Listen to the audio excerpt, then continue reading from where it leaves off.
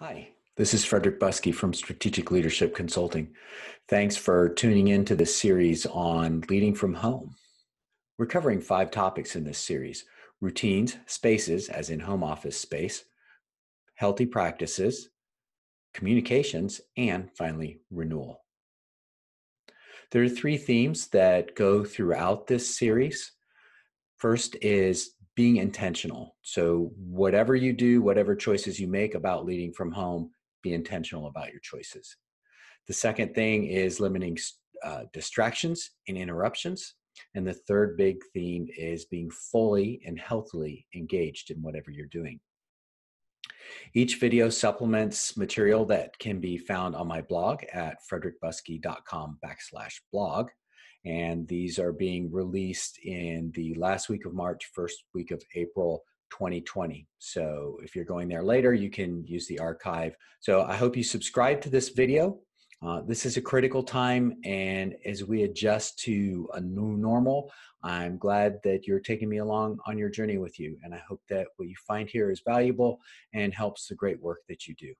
Okay, let's get started. So this video is building on the content that was in the blog about space. So there are really four important things to think about when we talk about space. One is that when you've got a space to go to in your home that is specifically for work, it signals to you that it's time to zero in and focus and get to work, and it signals to other people. That in turn helps limit interruptions and distractions, and we'll talk a little bit more about that in a minute. It also helps enhance your productivity and workflow because you are in a workspace. And finally, it can add to that feeling of being professional. So we talked about 3 types of home offices. A dedicated individual space. So that's like having a true home office where you can get in and close the door. A dedicated shared space, which means you have a place where your office is set up, your desk, you've got your computer, maybe room for files or whatever it is, but it's in a space that's shared by other people.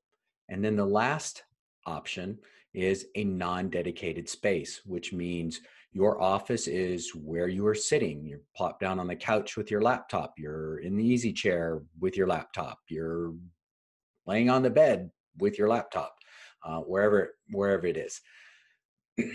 That doesn't work for 99.9% of us, right?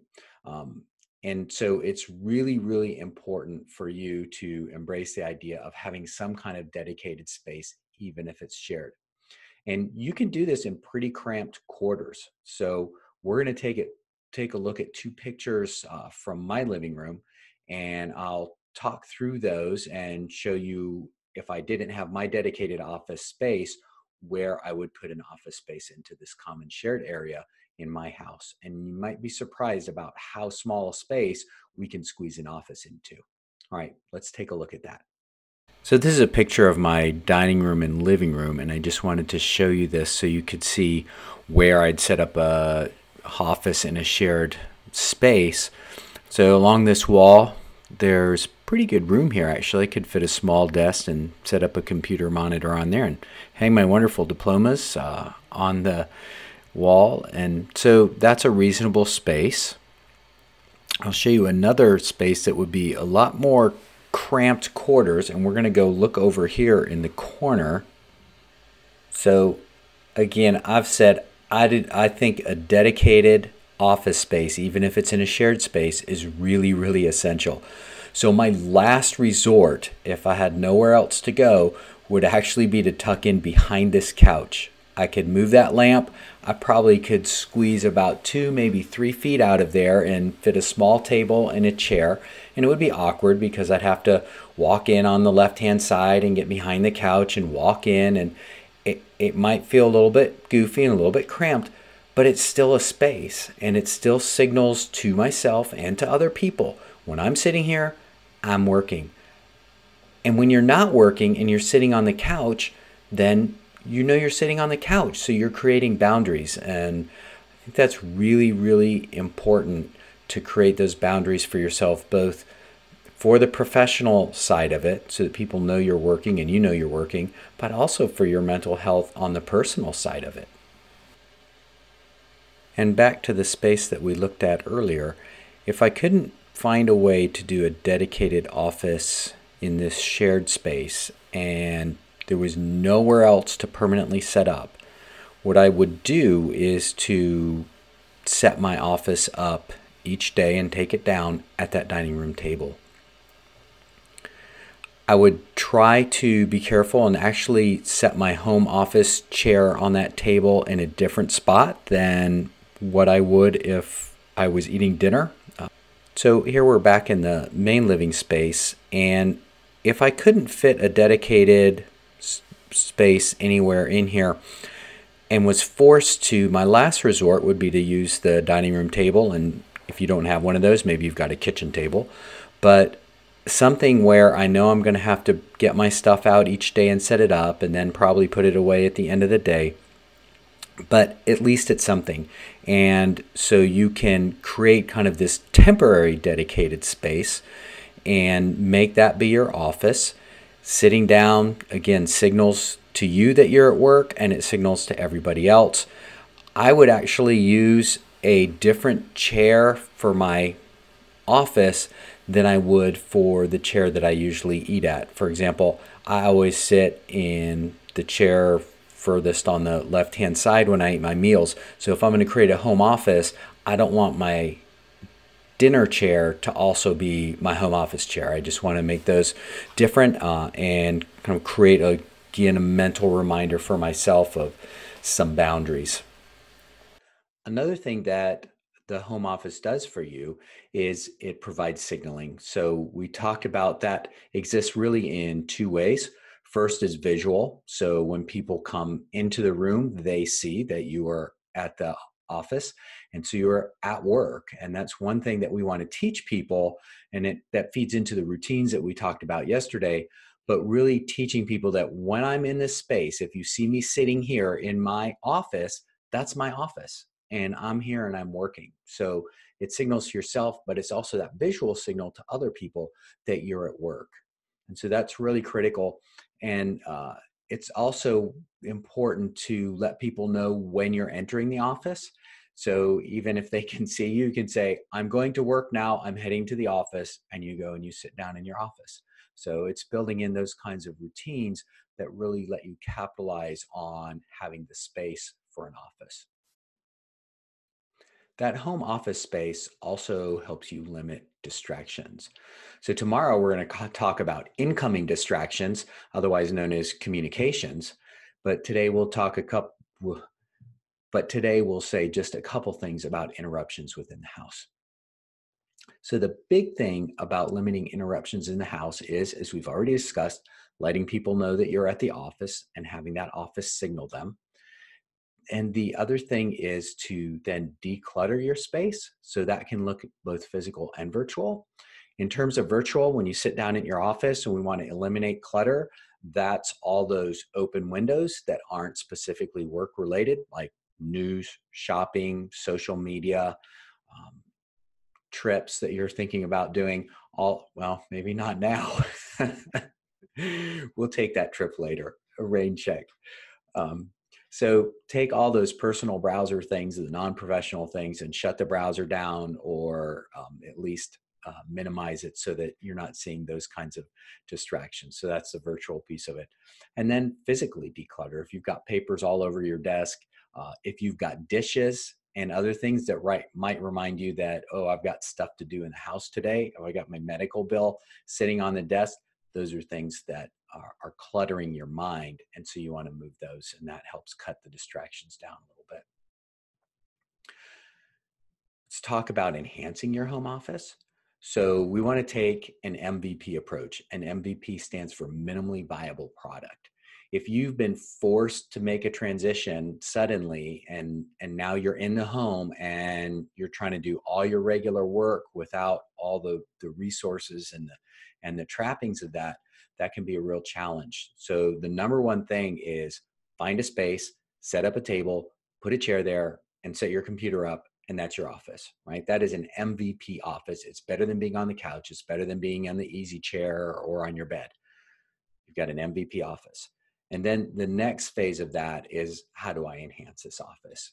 Can I get it? Do I need to get a desk that fits my computer better, that's a little bit more ergonomic? Do I need to get a chair? Can I squeeze in a filing cabinet somewhere so I can keep all those papers handy? So thinking about enhancing your home office one step at a time can be helpful for your sanity. You can also think about technological enhancements. So if you're doing meetings all the time, maybe you want to invest in a little bit better microphone. So a decent microphone can run about $50 to $100, but it can make you sound a lot better, which if you're leading from home, that can be a big boost, just sounding more professional and having a higher quality voice when you're talking to people and running meetings and that kind of thing. You can invest in a better camera, and then maybe also some screen software, recording software, or making sure that the technologies you're using are appropriate for what you're doing. So those are ways to enhance the office. Then finally, professionalizing.